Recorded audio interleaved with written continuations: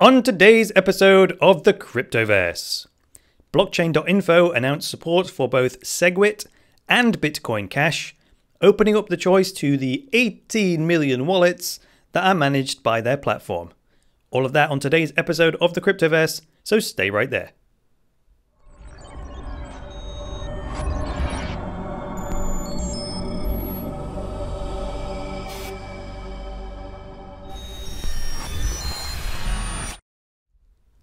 Hi there guys, welcome to the latest episode of the Cryptoverse, your regular dose of news and commentary on Bitcoin, cryptocurrencies and blockchains. I'm your host, Chris Coney. So, Blockchain.info, www.blockchain.com now, but we used to call it Blockchain.info because that was the website address. This is one of the most widely used Bitcoin wallets in the world, if not the most widely used. Now they claim here over 18 million wallets have been created or managed through their platform, and they have broadcast over 100 million transactions. Now this means that what Blockchain.info does with their platform matters. It means because they are the wallet of choice for like the average non-technical user, and because of that, any technical change that they make to their platform, the average user doesn't understand it. And that means Blockchain.info are essentially making that choice for them, which is okay, because that's the reason people choose them. So one of the main reasons people go to Blockchain.info is because they want a simple user interface that hides that complexity. The flip side to that, however, is that these 18 million users may not fully understand the implications of what blockchain decide to do on their behalf. Now, I recently pointed out, for example, that on Segwit Party, which is a website, segwit.party/charts, it's a site that tracks the percentage of transactions that use the Segwit address format. And it shows that this is still only happening for about 10% of all transactions on the Bitcoin network. I also pointed out that Blockchain.info probably have a lot to do with this.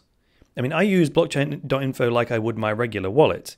It's the one I carry around with me all the time, with a small amount of Bitcoin in it for spending anywhere that accepts it.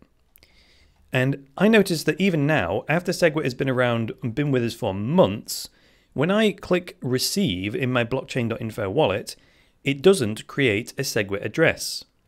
So that means all the thousands and thousands of transactions per day that originate from the Blockchain.info wallets, they're using the old address format and therefore taking up more block space than they need to.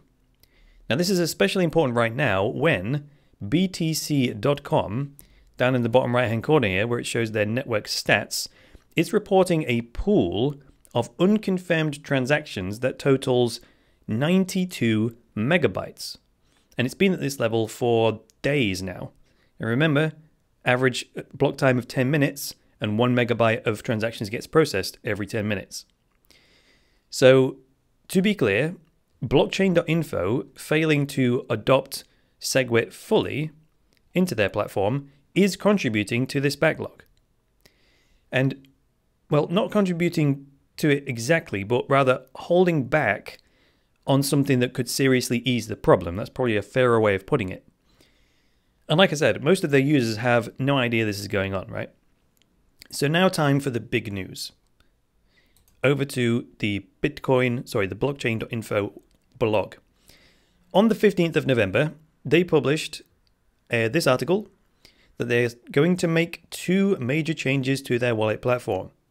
The first change is to add Bitcoin Cash support by the end of the year. That's the end of 2017. And the second change is that they will be rolling out segregated witness support fully by the end of March of 2018, which they say, first quarter 2018, which I'm saying is end of March. So 18 million wallets, remember, on the blockchain platform. So this is huge. Putting the Bitcoin Cash thing to one side for just a second here, as soon as Blockchain.info switch their platform to use Segwit by default, all their users will start generating Segwit addresses when they click the receive button. So this will happen automatically. Now this will do the whole Bitcoin ecosystem some good in terms of these transaction backlogs since Blockchain.info will no longer be this big source of old-style transactions that take up more block space. That's still 4 months away, which is, frankly, it's an eternity in the Bitcoin world, but at least now we are no longer in the dark about this. Now I'm going to slightly contradict myself. I said that the average Blockchain.info user comes to them because they want a simple interface and then for Blockchain.info to hide the complexity. Well, by the end of this year, all those users are going to see a third cryptocurrency appear in their Blockchain.info wallet. Blockchain.info already supports Bitcoin and Ethereum, but one day you will log in and then you'll have a place to store your Bitcoin Cash as well. This will have many repercussions. One of the most important being that suddenly millions of people who may never have even heard of Bitcoin Cash before will discover it for the first time. Another implication is that some users might accidentally try and send from their Bitcoin wallet inside blockchain to their Bitcoin Cash address, right? I think the blockchain developers will catch this and then prevent it from happening within the interface, but they can't prevent a user from accidentally sending from an external Bitcoin wallet and then trying to receive it into their Bitcoin Cash wallet in Blockchain.info. So this is really down to the Bitcoin Cash developers. I thought there was some talk about changing the address format for Bitcoin Cash so that there was a clear distinction between Bitcoin and Bitcoin Cash addresses, but that seems to have gone quiet. So in conclusion then, I bet one of the reasons why Blockchain.info have given themselves several months to make these changes is not just about software development, but rather to get their support team ready. And I can see them receiving like a tidal wave of support tickets from confused users asking things like, what is this Bitcoin Cash? Or I sent my Bitcoin to the cash address by accident, and so on. On a more abstract level, the question is whether they are doing the right thing here by giving their users the choice between Bitcoin and Bitcoin Cash. And it's not an either or choice, of course. The blockchain platform can be used to manage both.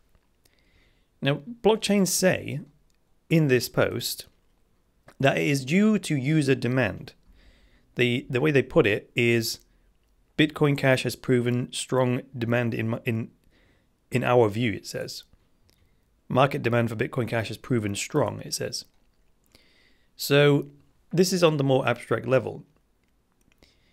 Is this responsible, right? Even though there is market demand, I've already heard people objecting on the basis that if Bitcoin Cash didn't carry the Bitcoin name, would Blockchain.info be making this move? This is the key question. You could argue that Litecoin has been around so much longer than Bitcoin Cash, yet Blockchain.info haven't given any indication about supporting Litecoin, have they? You know, the contention around the quote, hijacking of the Bitcoin logo and brand name is something that comes up a lot in online discussions these days. Someone even said to me, they said, how would you like it, Chris, if someone hijacked your brand and your company name? And my response was, that's an invalid example, on the basis that I am an individual with 100% ownership of a private company. The Bitcoin network, the name, the brand, the logo, they're all reasonably considered to be public property and thus not owned by any individual by definition. Right? That's why everyone loves it. But as ever, there are two sides to every coin, meaning the lack of private ownership means anyone can take the name and repurpose it however they want. I'm personally fine with this because I believe the benefits to having a public network like Bitcoin is worth the friction caused by any so-called hijackers, because I trust the free market to make the best decision through crowdsourced wisdom, let's call it. That is, of course, if everyone is allowed to communicate openly without the fear of censorship. So thanks very much for joining me today, guys. If you like this episode, go ahead and hit that like button. And if you're new around here, get subscribed. If you're watching this on YouTube, hit the bell so you'll get notified whenever I produce a new video. And if you would like access to my very best material, visit my website, cryptoversity.com, and go over to the courses section where you'll find a range of my step-by-step online courses that will teach you everything from the basics of Bitcoin right through to how to make and save money with Bitcoin. So that's all for today. I'll be back on Monday with another episode of the Cryptoverse.